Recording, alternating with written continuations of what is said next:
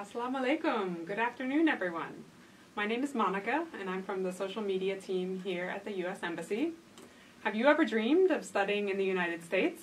Well, this afternoon, we're very honored and excited to have a special guest here to talk all about student visas, because a student visa is a very important part of the process of studying in the United States. And this week, as you probably know, is International Education Week. We got some very exciting news recently, just this week, that actually the number of Pakistani students studying in the United States right now has increased by almost 6% over the past year. So that's great news, and we're thrilled about it. So thank you for everyone who submitted questions for our Facebook Live in advance. We'll keep monitoring it and keep answering questions as we have our conversation. So my guest this afternoon is Jim Smithers. He's a consular officer here at the U.S. Embassy. So we're thrilled to have you. Could you introduce yourself, Jim? Thanks, Monica. I'm happy to be here with you today, and I look forward to your questions. I have been here about 6 months in Pakistan and previously served in Romania and Saudi Arabia. I'm a consular officer here, so every day I interview potential students seeking to study in the United States.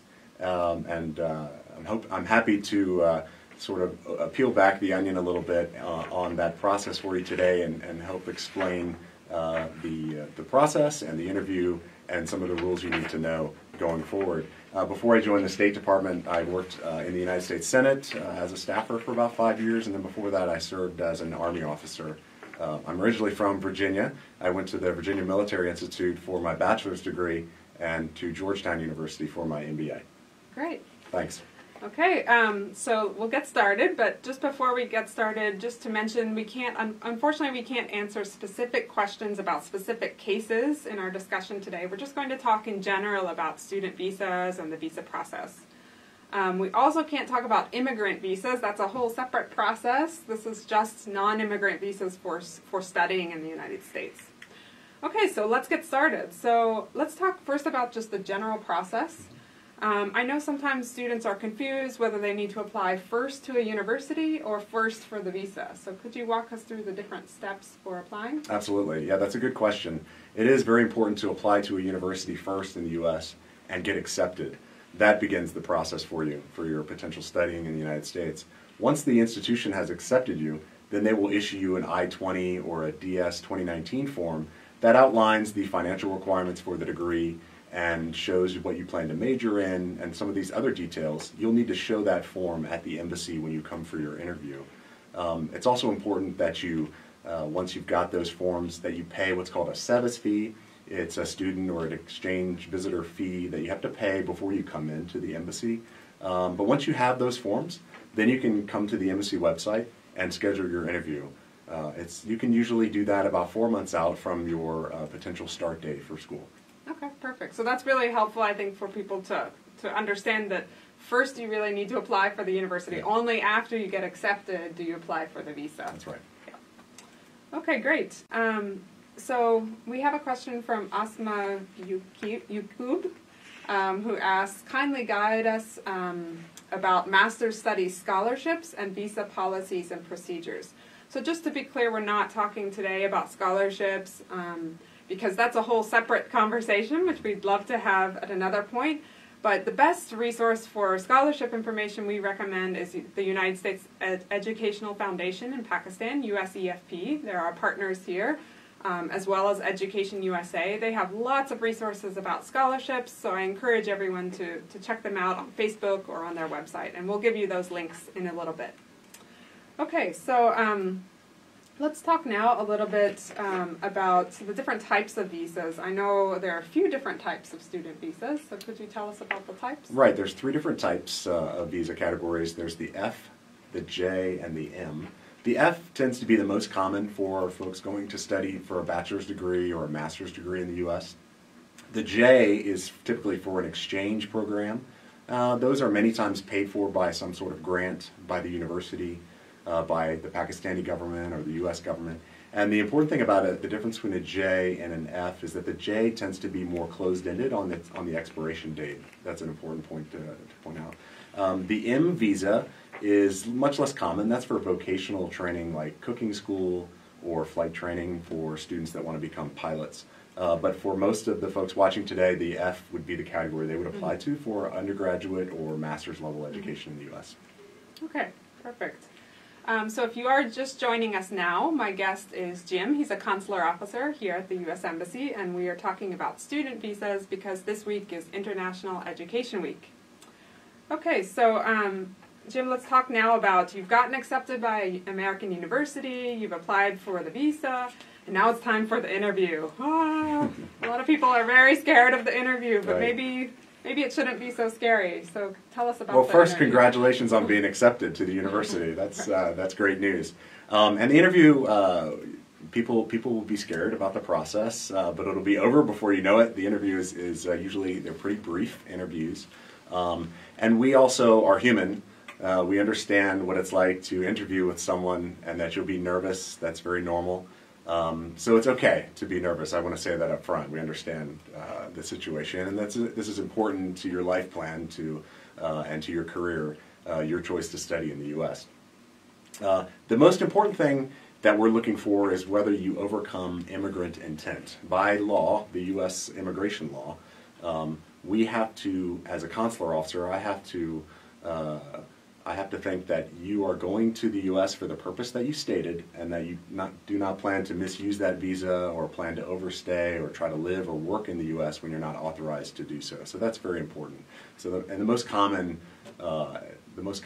rejection, if you will, is under that category, which is 214B. The other part of the interview that it's incumbent upon you to share with the officer is how this education, this degree that you're seeking and that you're going to pay a lot of money for, usually, they're very expensive, the story has to make sense. Why do you plan to spend all this money to study in the U.S.? Granted, the U.S. has a great education system, but does it make sense for you and your career plan? We want to hear that from you. What's the plan after you get this bachelor's or master's or PhD degree? And then also, very important, the hard part sometimes, how will you pay for it? As I said, some of the schools in the U.S. can be expensive. And it is, by law, by our regulations, something that you, as the applicant, have to prove to us that you have the funds or the scholarship or financial aid to pay for the degree that you've applied and been accepted to. And then finally, what do you plan to do when you finish the degree? Sort of lay out for the officer briefly, once you get that degree, then what do you plan to do next? And just be open and honest about that, and things will go well. Great. Thanks. I understand that the majority of student visas are approved. They are. Occasionally there's the need for rejection. Some people were asking on our Facebook page, what should people kind of understand about a rejection, or what should they do next? Right. If you are rejected under 214B, that section of the law, that decision is final, but it doesn't mean you can't apply again. So I will mention that. We generally don't encourage applicants to apply repeatedly unless their situation has changed significantly, whether you have a new scholarship or financial situation has changed. But it's not the end of the world. We always will tell you, both verbally, and we'll hand you a written piece of paper explaining why you've been rejected. So, as I said, many times it's 214B, that you didn't show that you qualified for the visa for some reason, some aspect of the qualification, or that you don't overcome that intent to immigrate, that you must prove as an applicant, the burden of proof is on you to show that you do plan to come back to Pakistan. Right. Okay, if you're just joining me now, my guest is Jim. He's a consular officer here at the U.S. Embassy, and we're talking about student visas. I see we're starting to get a lot of questions, so thank you very much for all your questions.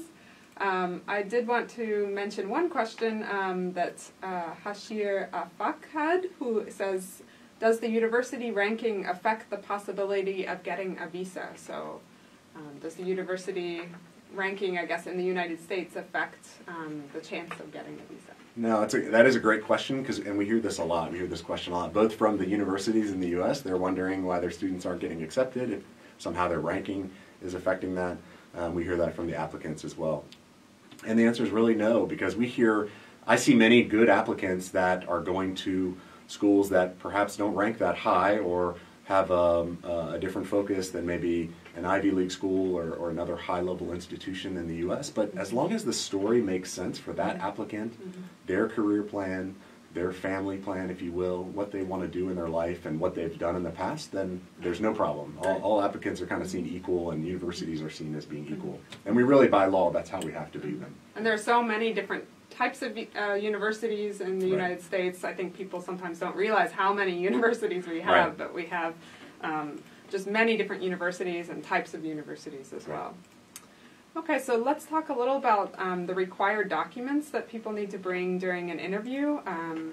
Sometimes people might be concerned that they don't have all the documents, so what are kind of the basic documents that people need to bring? Right. Well, first and foremost, you need to bring your passport with you, and make sure you have an appointment.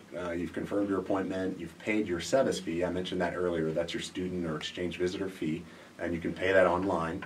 Make sure you've done that well in advance of the interview, because we need to be able to see it in the system, and sometimes it takes a little while for it to show up that you've paid.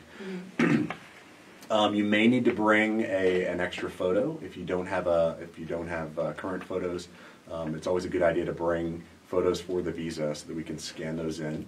And then your I-20 form for your F and M student visas, that's the form that you'll get from the school that shows you've been accepted and what the financial requirements are, or the DS 2019 for those J visas, those exchange visitors. You need to have that as well.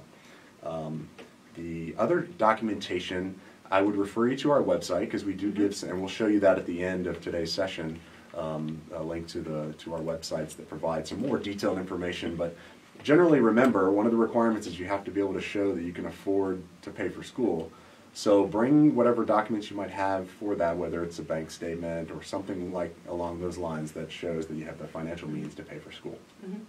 Speaking of our website, I'm excited that we will very soon have Urdu information about visas for the first time on our website, so please check that out soon. Okay, so let's now go to a few more questions from our Facebook users and social media fans. So I want to ask a question from Husnain Rai, who said, I want to apply without any consultant or, I guess, organization or business that's helping. Can you please brief me on the process for student visas and applying without the help of a consultancy? Right. Everyone should know, and that's a great question, because I want to share with you that it's not a requirement that you use a visa consultant or a firm that sort of acts as a go-between or courier for the visa process. And in fact, many times those services, those consultant firms, don't provide good advice. And there's a lot of bad information out there on the internet about how to practice or train or game the system for your interview. Generally speaking, speaking for myself and some of my colleagues here, we see a lot of applicants every day.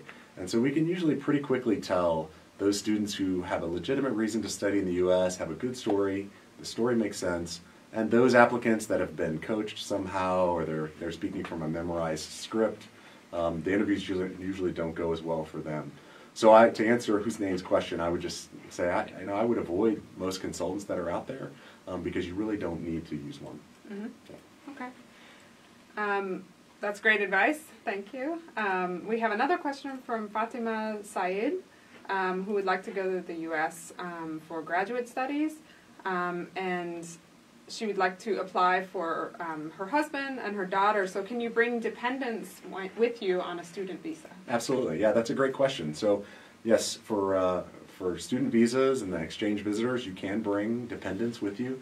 It is important that you are able to prove that relationship during the interview. So if you want to bring your spouse with you or your children, make sure you have a valid marriage certificate. Make sure it's in English. And also you need to have birth certificates for any children you have. And here in Pakistan, some applicants will bring the family registration certificate, and that's a helpful document for officers like me to be able to quickly see that in tandem with the marriage certificate and birth certificate, that indeed these are your family members and that they qualify.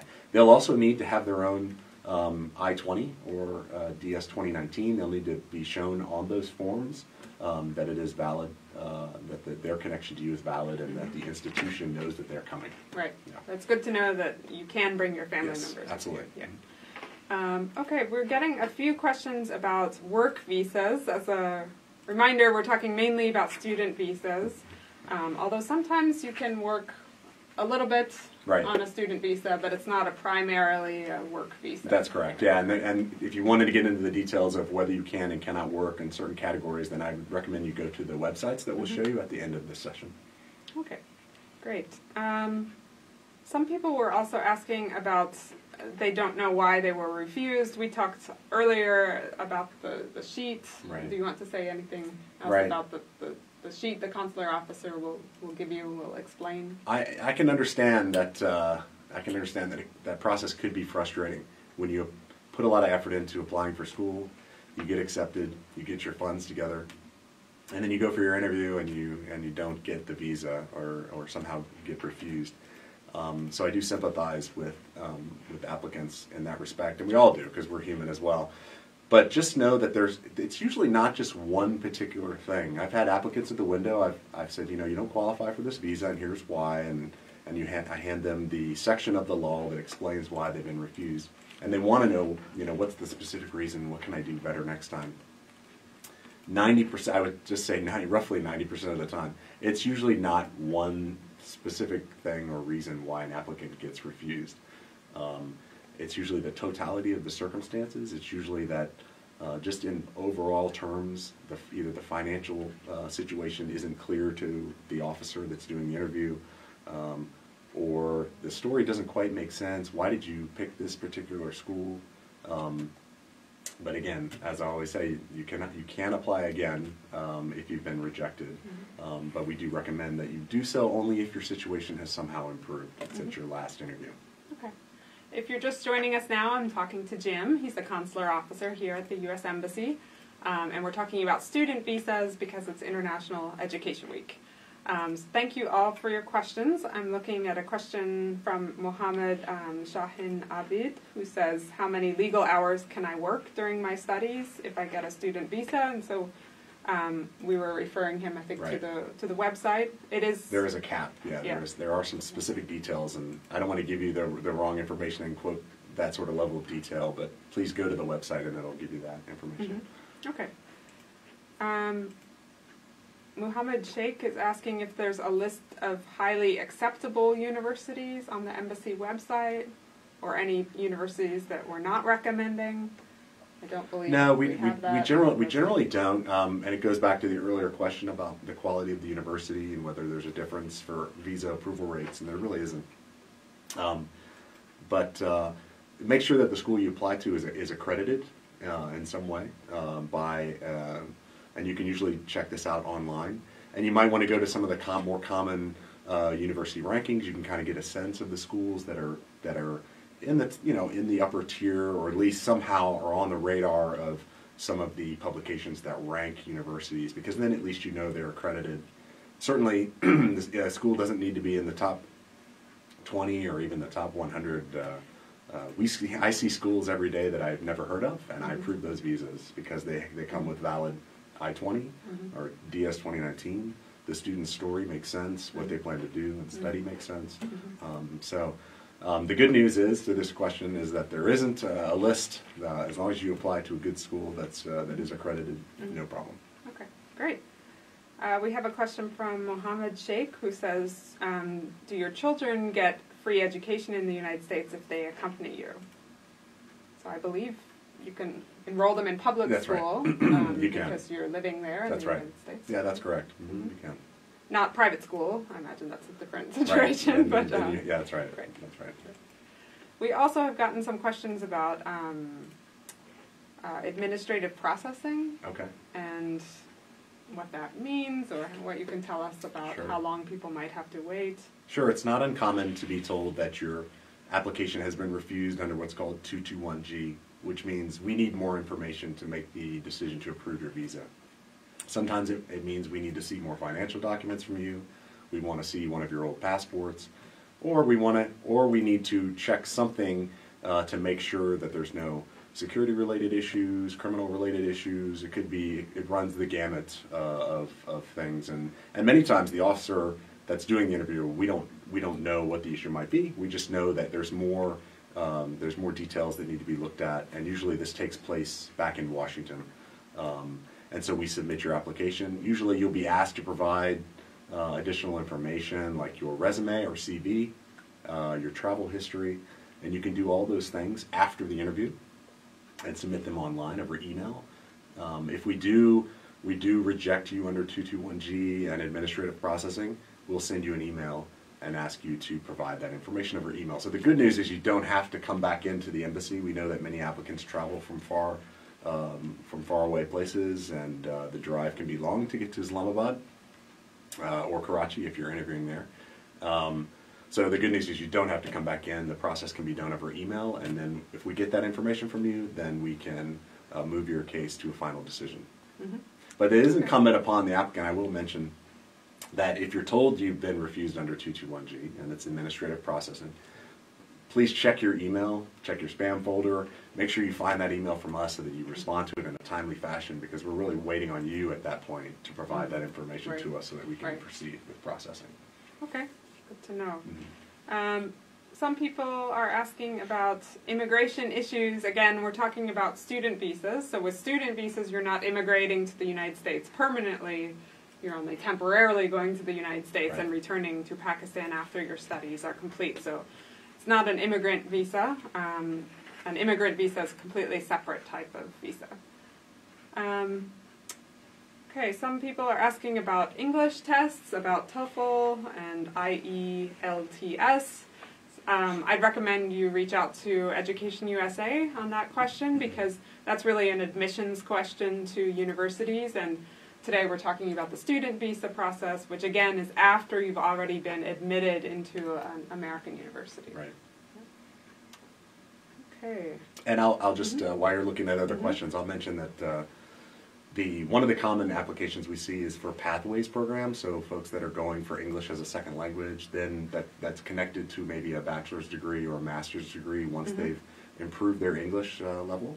And that's a very acceptable application and a very acceptable path for studying in the United States. So I don't know if this particular questioner had this in mind, but don't let that hold you back from wanting to study in the U.S. if your English isn't great.